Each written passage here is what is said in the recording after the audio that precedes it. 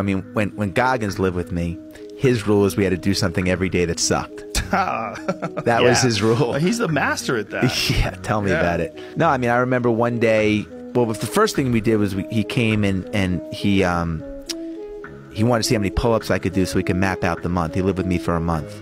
And I went to the pull-up bar and I got like maybe 8 pull-ups, which is an exaggeration. I probably got like 4 pull-ups. And then he said, all right, wait 30 seconds, go and do it again.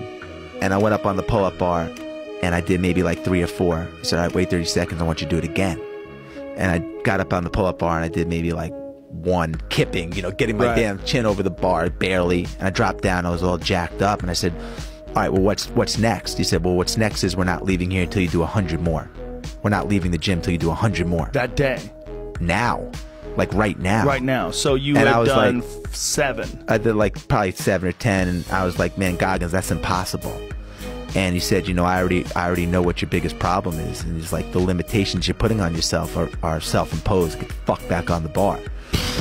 And, you know, Roger that, man.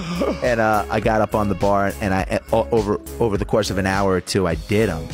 And that started our journey of like, you're about to go in a place where you've never been, motherfucker.